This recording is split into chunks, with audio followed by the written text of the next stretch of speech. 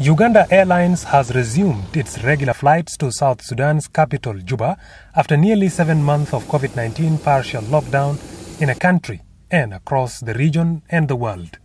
In his statement to SSBC at Juba International Airport, the Chief Executive Officer of Juba Airport, Captain Subek John David, said the government of South Sudan appreciates the steps taken by Uganda's national carrier to resume its flights to Juba.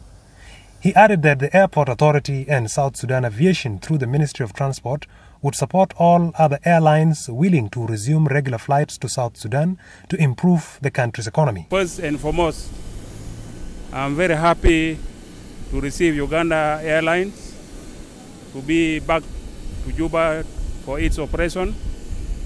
And let me recognize the presence of the Deputy Ambassador of Uganda to South Sudan, our economic Director for Air Uganda. I'm happy to see all of you back to South Sudan. Indeed, the COVID-19 pandemic have done us a great havoc, both in human lives and economically. I'm really very happy to see Uganda Airlines come back, resume its operation after 7 months of COVID-19 when it broke out in March in South Sudan here. So that is the time the Air Uganda got it stopped. But now at least there is a point of things going to normal. But we like Air Uganda, you don't have any problems. You will operate like before.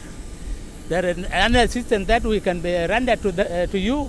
We are available for you. Meanwhile, the financial director for Uganda Airlines, Paul Turasisienga, assured his company's commitment to abide by all preventive measures issued by health authorities in an effort to stem the spread of COVID-19 and provide safe flights to all passengers. Similar sentiments were also echoed by Uganda's Deputy Ambassador to South Sudan, Agama Woling, who registered his country's willingness to strengthen cooperation and trade between the two countries. Airlines, we are very excited to relaunch our operations here. As you are well aware, we started this route about 1 year ago, and we operated it for 6 months. It was one of our successful and very, very important routes for us, for the two countries. But unfortunately, due to the COVID pandemic, Entebbe Airport was closed from commercial operations and flights had to be closed. We are very excited and happy that after the opening of the commercial operations in Entebbe Airport yesterday, on the second day, we are relaunching back the Juba route. It's a very historic day again to, as he has already mentioned, to reconnect our people.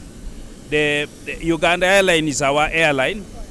And the connection between South Sudan and Uganda is historical, it's cemented by blood, and therefore the arrival of this airline today makes me very, very excited that once more a people that were separated have again come back to work as one person. The resumptions of many airlines after lifting of lockdowns by many countries is a great boost to economies of the region and of the world, and a relief from months of pandemic detention that forced many nations to close their borders.